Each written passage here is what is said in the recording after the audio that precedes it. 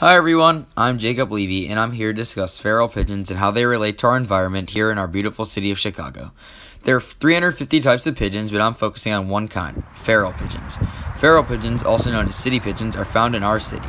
The first pigeons were originally bred from the wild rock dove and found in forests in the wild. Now we see pigeons mostly habitating in larger cities.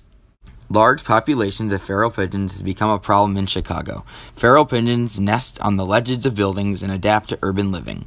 Some of the abiotic factors they're exposed to are more pollution and more dramatic changes in weather.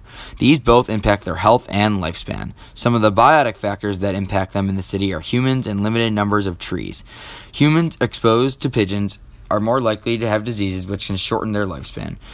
Limited trees also affects the amount of protection they have during harsh winters. Pigeons' natural diet consists of seeds and grains, which makes them a primary consumer.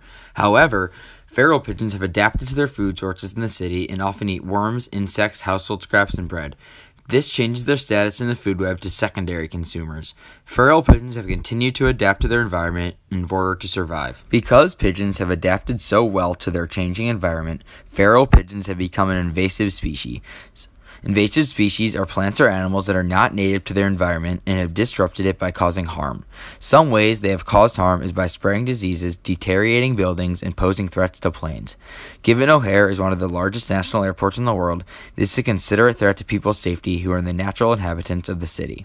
What are they going to do to prevent them from invading Chicago? Pigeons have been a hot topic in Chicago in the past couple of years. They've created laws banning feeding pigeons and imposed harsh penalties if caught doing so. The hope is to decrease additional food sources for pigeons, which would decrease the amount of pigeons in Chicago. If feral pigeons were trying to live in forests, it would disrupt food chains, habitats, and diseases because they are accustomed to living in urbanized environments. Their diets have adapted to reflect what is available for them in the city, so this would impact what food was available to other species. They would also spread diseases that are exposed to from being in the city, which would negatively impact the other species in the forest.